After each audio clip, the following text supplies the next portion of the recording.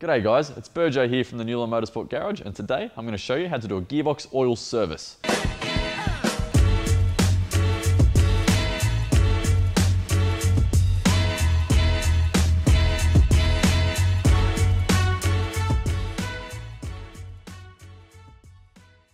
So today I'm just going to show you how to change the oil in your manual gearbox to keep you moving and pulling gears. Step 1 is work out what type of gearbox you have and what type of gearbox oil it takes. The owner's manual will tell you. If not, nothing a quick Google search and lube guide check can't help.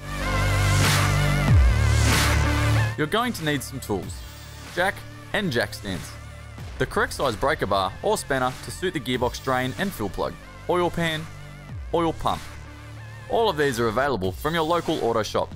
The oil is best drained warm, so take it for a wrap around the block a few times before jacking it up. We've got a hoist, but at home, use a jack and jack stand. It is important to make sure the car is level once in the air. Start by cracking the filler plug to make sure it's not seized and can be removed. Nothing worse than draining out all your oil and realizing you can't actually fill it back up. Now, undo the drain plug and drop the oil, taking note of how much comes out.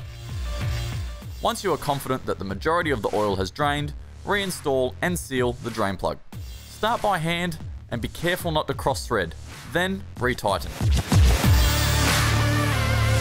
Check the owner's handbook to see how much oil is required. Now is a good time to add any gearbox oil additives, such as Nulon G70 Smooth Shift. Now use the oil pump to fill the gearbox.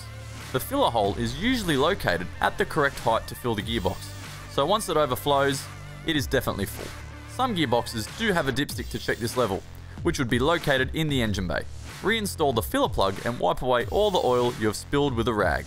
Double check for any leaks from the drain plug and replace any of the under trays that you have removed before putting the car back on the ground.